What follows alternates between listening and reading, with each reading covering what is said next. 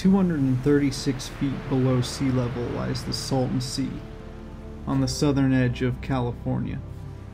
What was once lined by dozens of resort towns, frequented by the Hollywood elite, to include the Beach Boys,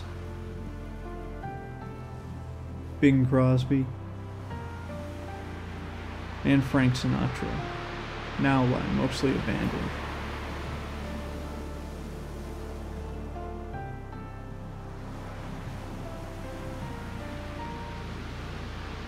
Today, the remnants of former docks, boathouses, restaurants, and nightclubs can be seen where they used to lay at the former edge of the lake, which now sits hundreds of yards away.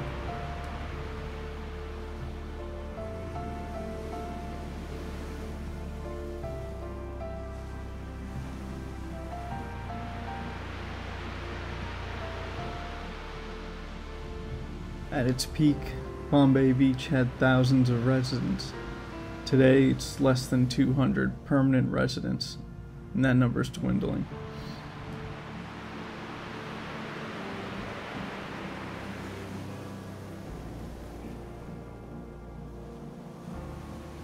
A recent resurgence has put the permanent residents at odds with the influx of young artists who come to Bombay Beach, using its bleak backdrop as inspiration for their art.